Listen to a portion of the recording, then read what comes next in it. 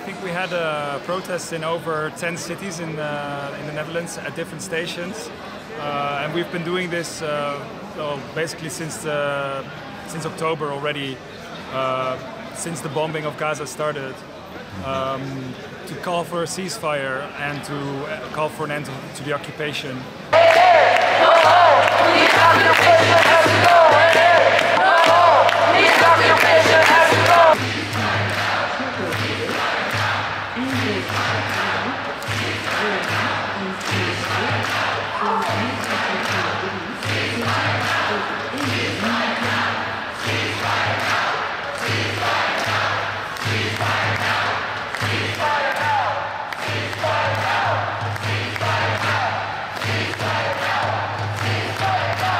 Today we were also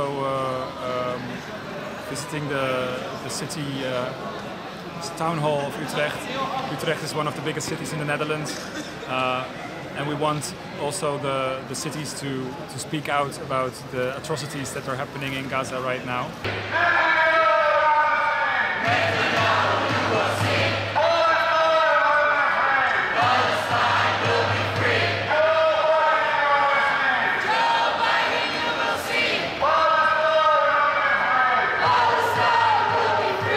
Right now, I mean, for those who don't know, there's basically a genocide going on in Gaza, and we think it's ridiculous that the Netherlands is abstaining from all the resolutions where the UN is calling out the ceasefires, calling upon Israel to implement a ceasefire, to end the violence, and the Netherlands is not even supporting that.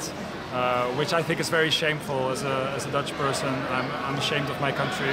I think it's just such a... in a way, we always say that we stand for international law, we stand for human rights, but then we see how hypocritical we are when it comes to our supposedly allies, and suddenly that whole international rule of law is just a tool we use when it suits us. Like the difference between how we speak out about Ukraine and how we speak out about Gaza, it's just appalling to me.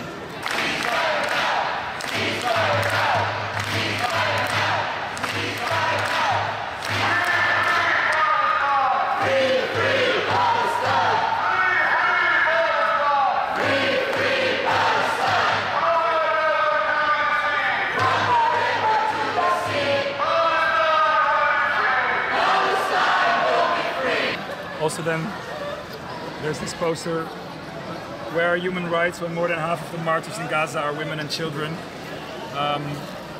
If you look closely at what is going on in Gaza right now, in Gaza we see the most civilian casualties happening from any military campaign, war, anything happening in the last century. I mean, this is worse than the Blitz in London, this is worse than Dresden in Germany, this is worse than Mariupol in Ukraine, and yet we are abstaining as a country to do anything about it.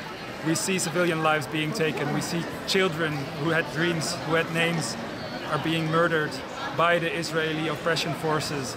This is something that we want to speak up about, and this is what we do here in every city, every Thursday, for the last months.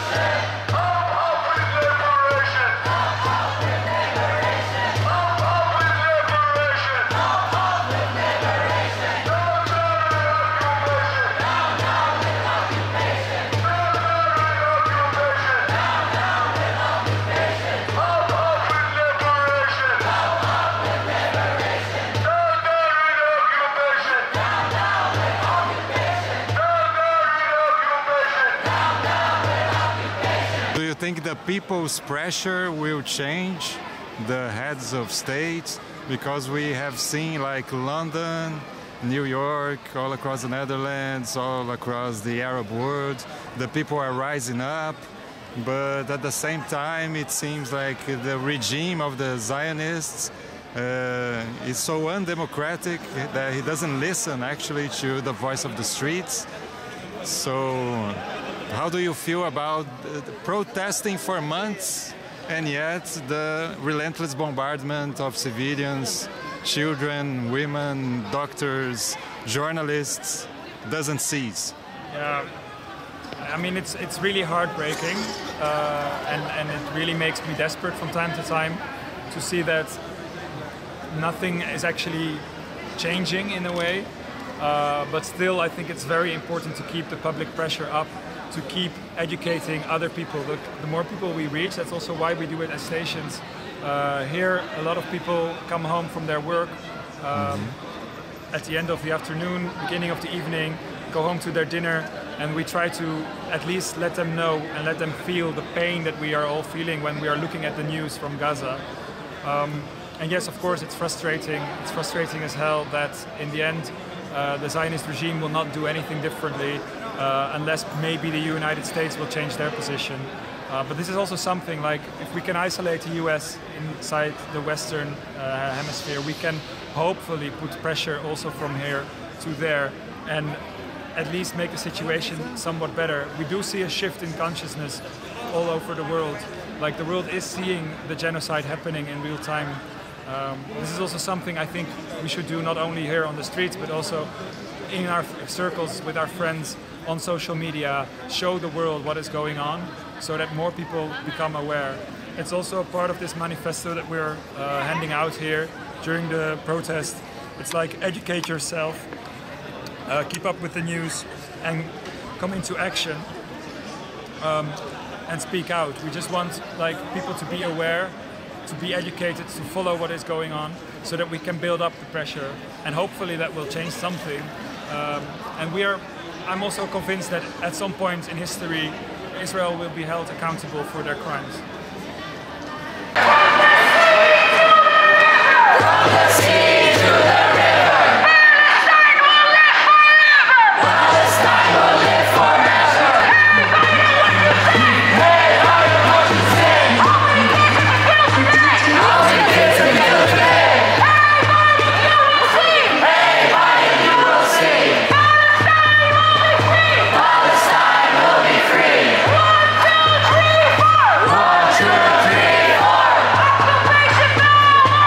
Occupation, no!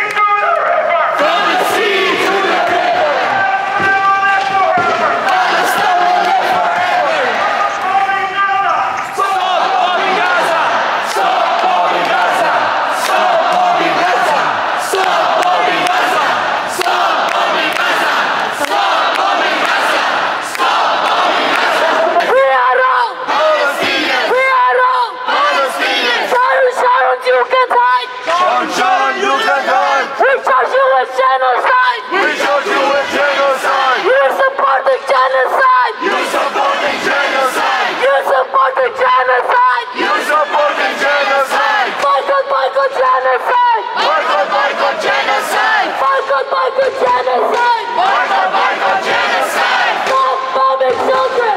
Stop bombing children! Stop bombing children! Stop bombing children! Stop bombing children! Stop bombing children! Stop bombing children! Stop bombing children! Stop bombing children! Stop bombing children! From the river to the sea! From the river to the sea! Palestine will be free! Palestine will be free! From the river to the sea! From the river to the sea! Palestine will be free! Palestine will be free! Build the road to the sea!